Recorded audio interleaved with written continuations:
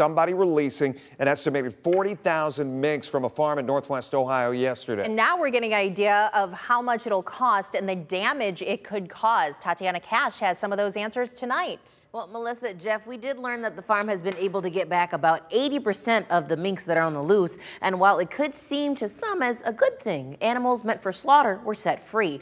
But there's a large negative financial and economic impact from this release, which has been anything but good. With some 30,000 mink accounted for, leaves possibly 10,000 more on the loose, which creates a negative domino effect. The ecosystem, they put it in a bad situation.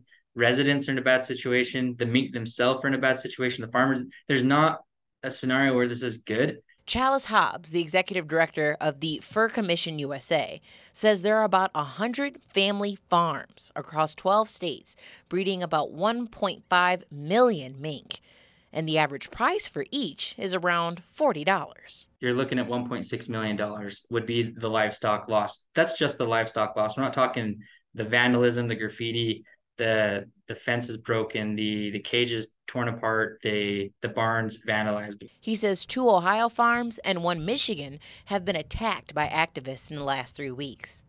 Allison A. from Nature's Nursery says mink are aggressive hunters, willing to prey on any animal 2 times their size. So the loose mink are putting people's pets, farmers' chicken, and other livestock in danger. At 10,000 mink, and you're talking 1,600 chickens a day these things would need to find. And so now you're wiping out like the rodents, the smaller squirrels and chipmunks and things like that. And now you've got raptors and the other animals that would normally feed on them that are going to be leaving that area to find food elsewhere. These farm mink are domesticated, so they lack wildlife survival skills. So both Hobbs and A believe those activists actually did more harm than good.